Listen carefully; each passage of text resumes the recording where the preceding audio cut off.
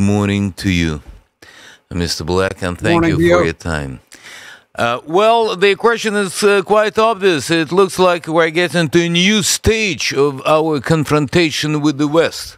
Now we're discussing tanks, armored vehicles, and according to Ursula von der Leyen, whatever weapon is required by Ukraine, it should be granted.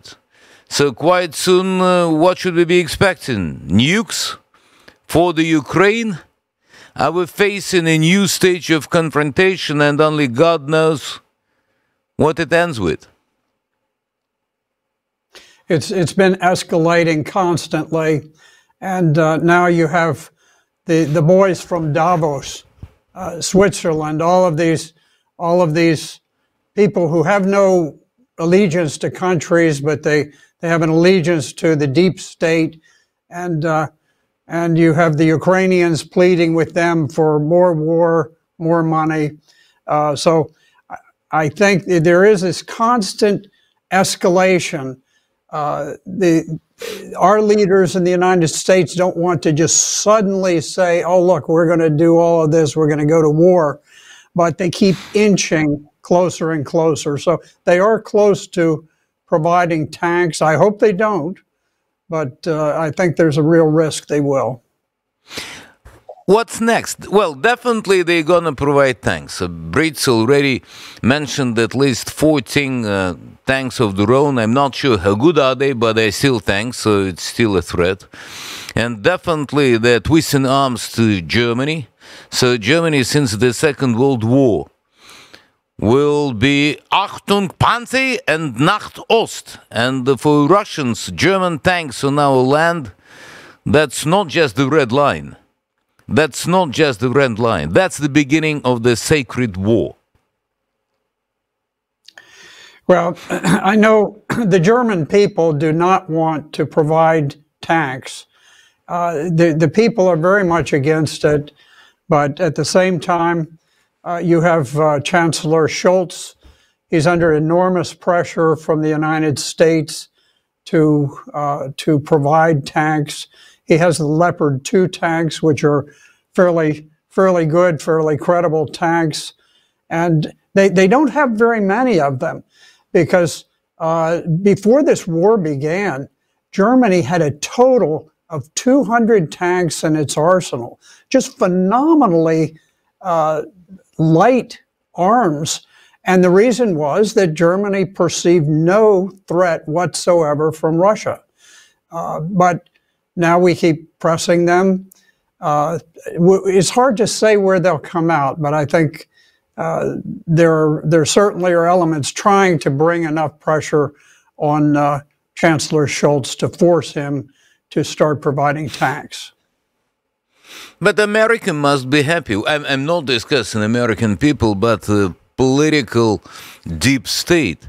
They found stupid guys that are willing to die for the interest of the United States. So it's basically fun. That's the best scenario. Ukraine became the avatar state. It's not the proxy war anymore. It's NATO war, but inside NATO weaponry, we see Ukrainian operators. And as soon as Russia realizes that we're fighting against NATO, that's completely new stage of escalation. Well, so far, most of the people fighting are Ukrainians, but undoubtedly there are quite a number of Polish volunteers who are there. They really are just members of the Polish army. There certainly are people from NATO on the ground as advisors, but the casualty rate within the Ukrainian army is phenomenal. We've done some calculations and compared it to the casualty rate that the United States suffered during the Vietnam War. And from my calculations, of course, different populations, the United States and Ukraine, but it looks like Ukraine is sustaining death, soldiers killed in battle, almost 100 times the rate of Americans. This is on a per capita basis, based on the sizes of the countries, but it's a phenomenal rate of death, and it's not sustainable. I don't think that Ukraine will be able to continue doing it for much longer. But at the same time, we have Russia that has undergone a very major mobilization. We have several 100,000 additional troops coming online. And Russia, from the very outset, it fought outnumbered by the Ukrainians. And part of the problems they had is that Russia became overextended in a couple of areas like Kharkov, and it had advanced too far across the Dnieper River near Kherson, but now it has moved back to very defensible, very strong defensive positions, and now it's beginning to advance. And I think we're seeing the results of a much more robust Russian army, a larger army that's able to sustain the offensive. And now we see that the Ukrainians are beginning to fall back. It looks like Bakhmut is finally going to fall over the next several weeks, perhaps.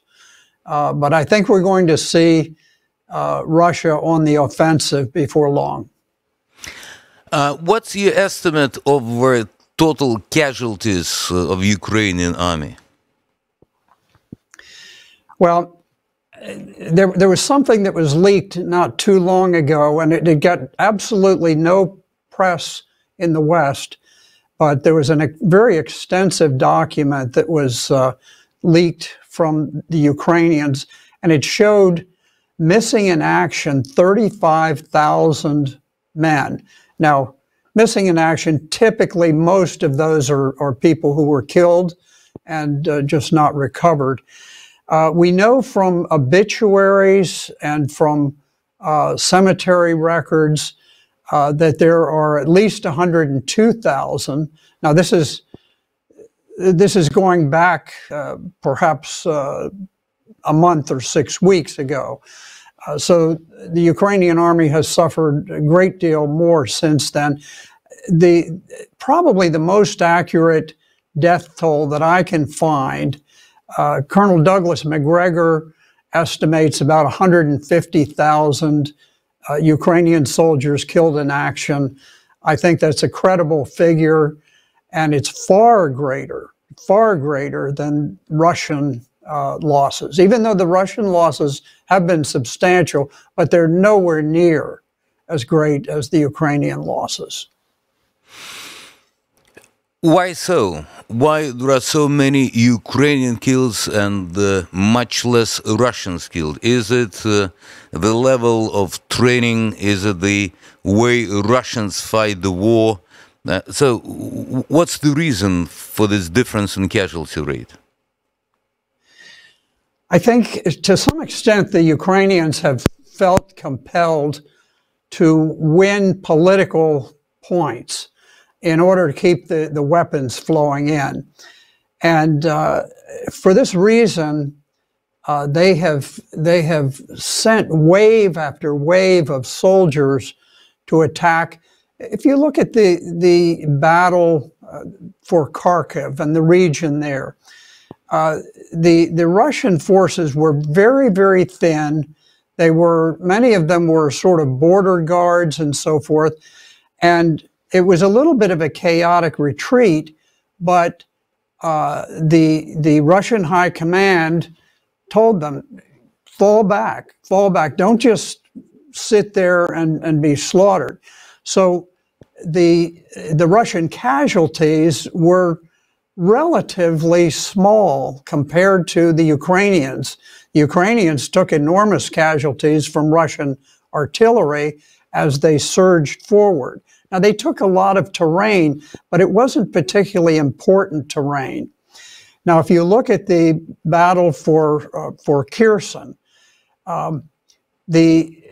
General Sirovokin, who was in charge at that time, conducted one of the most beautifully, precisely executed strategic withdrawals. The Russian army was very dangerously extended across the Dnieper River, and they withdrew. They withdrew without suffering any casualties. They withdrew without leaving behind any equipment. They left and they withdrew civilians beforehand. It was one of the most beautifully executed retrograde movements. It'll probably be studied by the U.S. War College in future years. How did they do this? And now they are behind very extensive multiple lines of defense. So at the same time as this was happening, of course, the Ukrainians were moving forward and the Russian artillery was chewing them up, killing lots and lots of them. And so the Ukrainians were gathering land that wasn't particularly important, and they were sacrificing enormous numbers of troops. Meanwhile, the Russians were strategically moving back into very defensive positions, strong defensive positions, and rather than hold on to untenable areas and sacrifice manpower. So this is a totally different strategy. The Russians are willing to give a little land in order to save manpower. The Ukrainians feel compelled to gain land in order to make political points with the West. So basically we can say that whatever they are claiming, that Russian military is weak, that Russian generals are badly trained, that the Russian army and soldiers badly motivated, is bullshit. So that's not even close to reality. So what's your forecast? Well, what is happening? There now are 3 very large reserve armies forming. There are perhaps 100,000 in Belarus, and they're in a position to threaten the supply lines coming in from Poland. There is another very large army in the south, which is in a position perhaps to cross the Dnieper River and perhaps threaten Odessa. And then there is a third large reserve army, which is in the east. And so it puts the Russian high command in a posture where they can launch a very major attack, and they can do it from several different directions.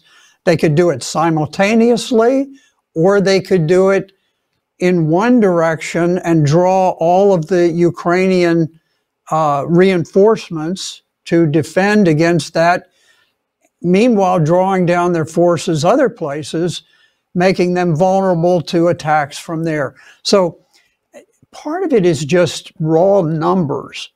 The Russian army has an enormous number of tanks, tremendous number of artillery pieces, and now they have tremendous advantage in manpower.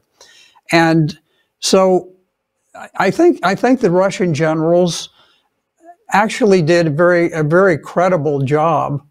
I think, yes, the withdrawal from Kharkiv was chaotic. There was a lot of equipment lost in it, but not many men.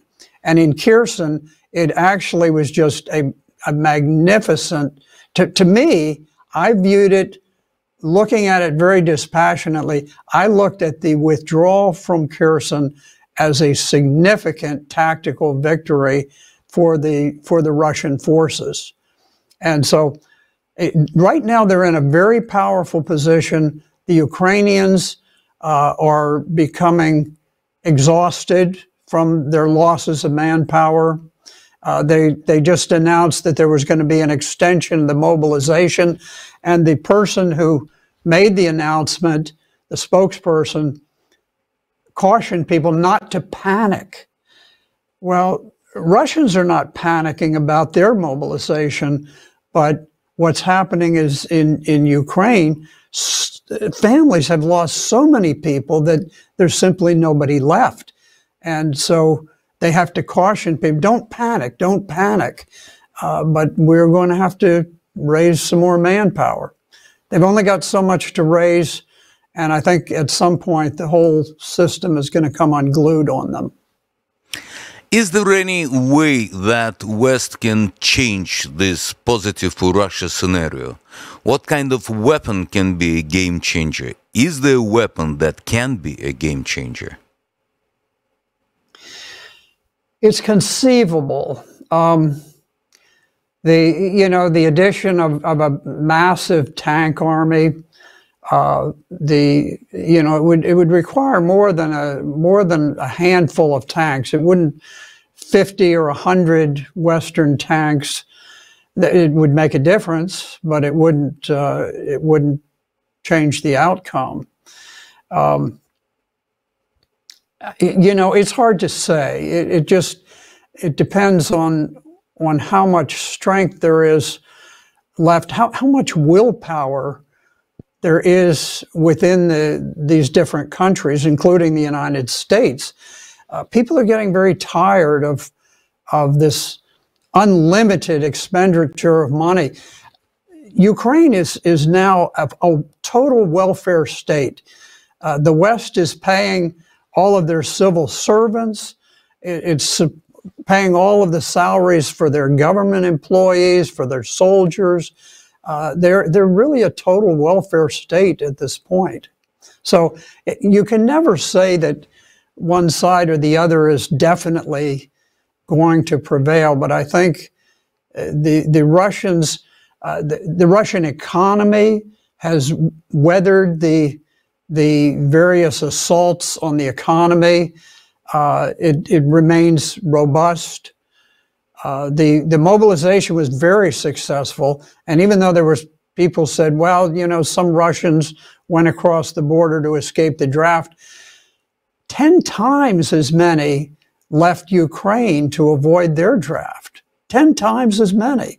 And some of the Russians are actually coming back now, the ones who just initially went over, and now they're thinking, the country's behind the war, the people support it. I got a letter from my uncle who said, come on, come back. You have a duty to your country. And I think there's an increase in motivation and patriotic fervor. And some of the people who have fled the country are people you don't ever want back. You're happy not to have them. That's very true. We're very happy not to have them. And by the way, as you mentioned, some of them fled Russia, but a lot of Ukrainians found a new home in Russia. More than 3.5 million people from Ukraine came to Mother Russia, and that's an incredible number. I'm not sure that it's well known in the West, but Russia is #1 country that hosted Ukrainian refugees. Not Poland, not Germany, not UK, Russia. I think what people overlook is that the areas that are being contested, the area to the east of the Dnieper River, it's largely Russian. The people are ethnic, cultural, linguistic Russians. And they broke away in the Donbass and in Crimea. They broke away only after the legitimate elected government of Kiev was overthrown by the CIA and by MI6 in 2014. And then immediately afterwards, they passed this new revolutionary junta that took over in Kiev, passed these anti-Russian laws that were targeted at the Russian language, and that made it impossible to teach children in the language that they spoke at home. And it's no wonder that these areas declared their independence. They had much more reason to declare their independence than the U.S. colonies did when we declared independence from Great Britain. Great Britain at least didn't come and say, well, you can't use your native language anymore. You've got to start speaking a foreign language. That's a great point. That's a great point. Thank you so much. It's been a pleasure. And thank you for your time and your great expertise.